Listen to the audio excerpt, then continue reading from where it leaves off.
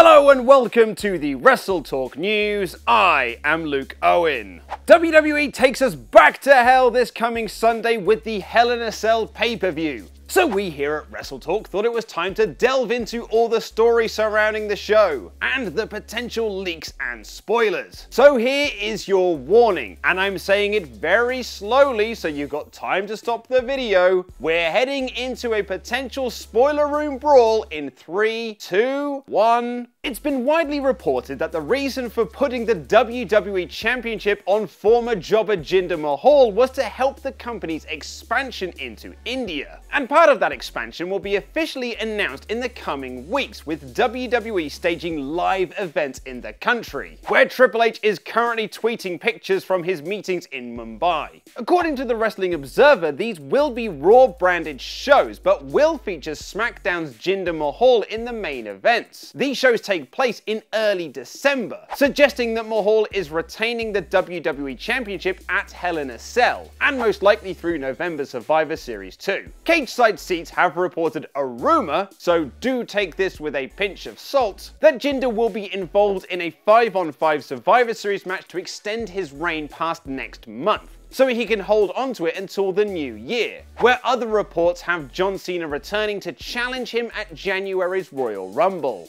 To the annoyance of Ollie Davis, the announced Fashion Files segment was cut from this week's edition of SmackDown Live, with the commentators revealing it will instead be at Hell in a Cell this Sunday. This was clearly a last-minute decision, as Tyler Breeze tweeted earlier in the day, "Who's ready for the return of Fashion Files?" But the following day, Prince Pretty teased, "New lead popped, see you Sunday, policeman emoji, flashing light emoji." PW Insider are reporting that Breezango have filmed a parody of Pulp Fiction for this edition of the Fashion Files, which Cage-side seats are noting will be the payoff to the months-long storyline of Who Trashed Their Office. The original plan was to reveal a repackaged Luke Harper and Eric Rowan as their assailants, but everyone from the Colognes to the Authors of Pain have been rumoured since. Cage-side seats have another rumour that the pre-show match between the Hype Bros and American Alpha 2.0 could see the end of Zack Ryder and Mojo Rawley as a tag team. A breakup that was first teased months ago dropped and has now been set up again in recent weeks.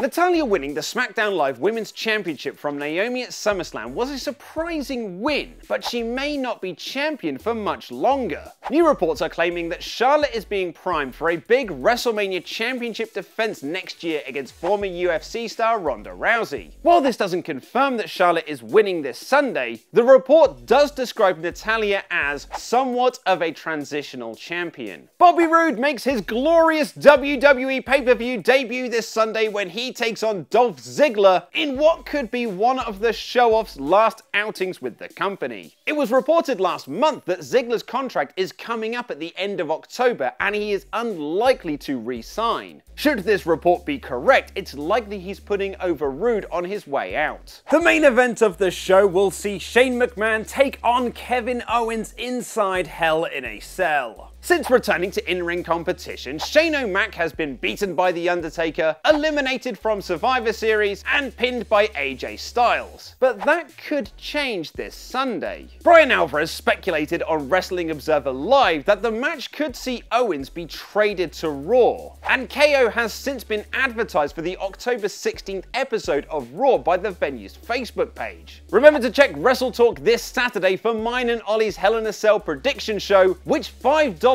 backers on Patreon can access a whole day early. Is Bray Wyatt playing Sister Abigail? And has WWE given up on the third hour of Raw? Click the videos to the left to find out more. Press subscribe and support WrestleTalk on Patreon. I have been Luke Owen, and that was wrestling.